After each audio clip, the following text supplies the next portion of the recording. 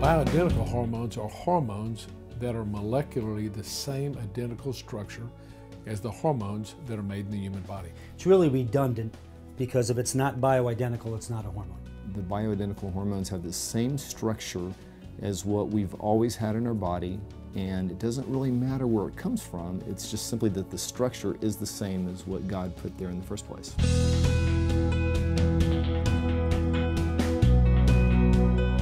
I believe anyone who's deficient can benefit from bioidentical hormones. And that would apply to virtually every man, woman, and child at some point in their life. As men and women age, inevitably their hormone levels decline. That leads to poor health and a host of health problems, leading to the chronic degenerative diseases, the heart disease, high blood pressure, diabetes, obesity, cancer, Alzheimer's disease, arthritis. Often when we're 20 years old, we feel great. We don't have any needs for any supplements. We're just doing wonderful. That condition doesn't last forever. To help prevent those diseases from occurring, we want to keep our metabolism up, and the way we do that is we keep our hormone levels replenished, and we replenish our hormone levels using the same biologically identical hormones that we used to make in adequate amounts when we were younger. If I'm feeling poorly because I'm losing thyroid hormone, I should get thyroid hormone. If a woman is feeling poorly because she's losing estrogen, progesterone, and testosterone, I think she would benefit greatly from using proper doses to optimize her levels, or his levels, helping them feel better and decreasing the risk of degenerative diseases like heart attack, stroke, and cancer.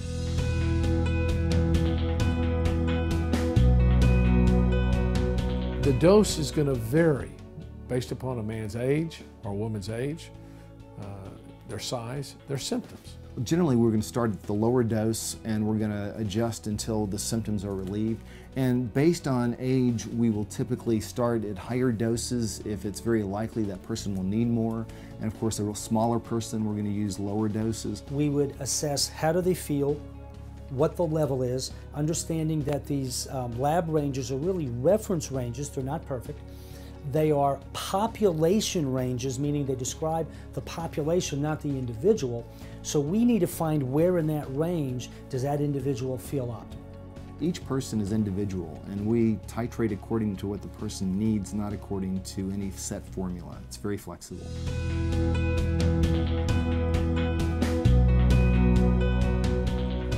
I believe one should be on bioidentical hormones as long as they want to feel optimally, as long as they want to feel well.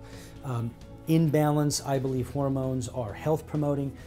I believe that cancer and other degenerative diseases come from hormone imbalance, hormonal loss, in women particularly low progesterone, estrogen dominance, but even low thyroid, hypothyroidism, increases the risk of heart attack, stroke, and cancer.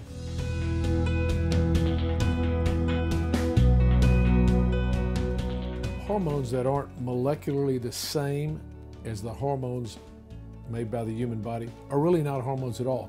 They're drugs that mimic hormone structure and have similar effects as the hormones, but they also have some serious and deleterious adverse effects. So we're really talking about different terms that describe drug or hormone. So that's why I like to call them, instead of synthetic, I like to call them counterfeit hormones. The term counterfeit hormone refers to a compound that is not identical to a compound we make. Because they counterfeit the hormones that the body makes, but they are not biologically identical, and they're dangerous.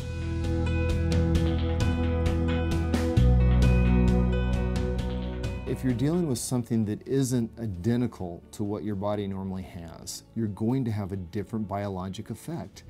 And one analogy would be the difference between a key that fits the lock and one that was made improperly. You know, we've all had a key made, we get home, we put it in, but it doesn't turn.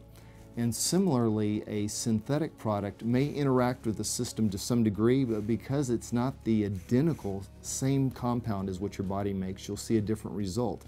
And you'll frequently block a natural process, and you'll get side effects that are not present with the original hormone. So whenever you change something from the original design, you really don't know what the results are going to be, but they're not going to be the natural health benefits of the real hormone.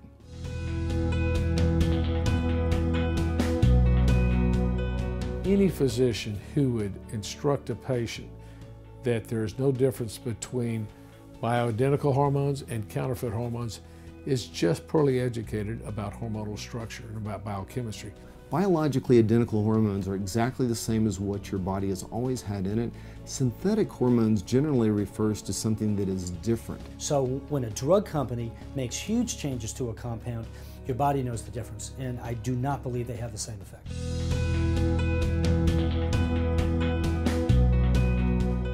Males and females make basically the same hormones. Both sexes make the adrenal hormones, they make the thyroid hormones, they make insulin, which is your sugar hormone. They make sex hormones, testosterone, progesterone, estrogen. The difference is in the ratio. Men make a lot of testosterone, women make a little. Women make a lot of estrogen, men make a little. You can say women make a lot of progesterone, men make almost as much. Men make almost as much progesterone as women.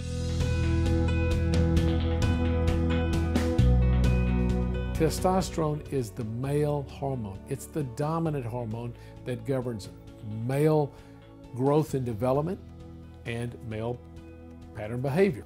Well, testosterone is what makes a boy become a man, so it's producing all those changes. Faster growth, the darker hair, the deeper voice, the secondary sex changes. You're also going to notice with men with good levels of testosterone, they have the drive and vigor about them, they have confidence, they're upbeat, they want to take on the world.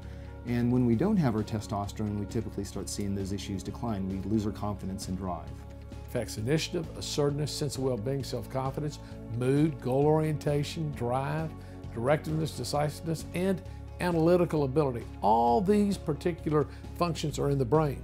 And that's what keeps a man as he ages. And we see just the opposite as men age and lose testosterone, again, I believe faster than it was intended. But if you replenish those hormones, giving testosterone, brain picks back up. So it has a powerful effect on male pattern behavior, male thinking. Men with the highest testosterone tend to be the strongest leaders in society. That's been documented in tests. It also governs and affects our muscle production, our cardiovascular function, because it's a muscle. It also governs man's romantic moods and his romantic abilities. So all these men that are worried about ED and they say they need Viagra, no man has ED because he has a Viagra deficiency. He's low in testosterone. He needs testosterone supplementation.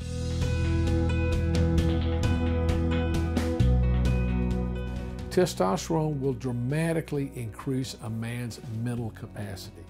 His initiative, his assertiveness, his self-confidence, his moods, his goals, his directiveness, his decisiveness, his analytical ability. These are brain functions. These are powerful functions that are very important to men, which decline as men age as their testosterone level declines. To a man that's losing testosterone, the benefits are an increase in sex drive, an increase in drive and initiative in general, better decision making, better confidence, better muscle tone, cholesterol goes down, fat content goes down. It also helps men develop their muscles, keep their muscles strong, particularly the coronary, the heart and the coronary arteries around the heart. Testosterone is very important for dilating up the coronary arteries. It can be used in men that have poor blood flow to the heart.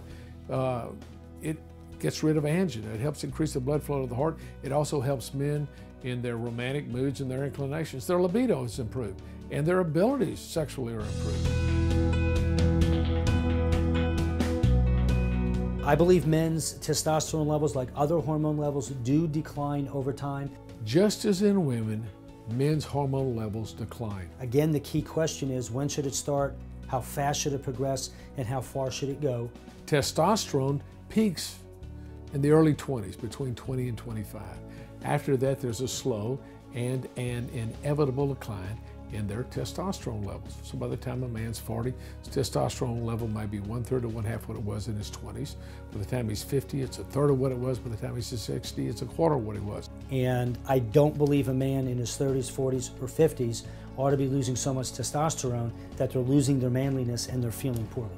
What they really need is to have their hormones replenished using testosterone. It has a tremendously powerful effect on men. It also has a profound effect on cardiovascular function.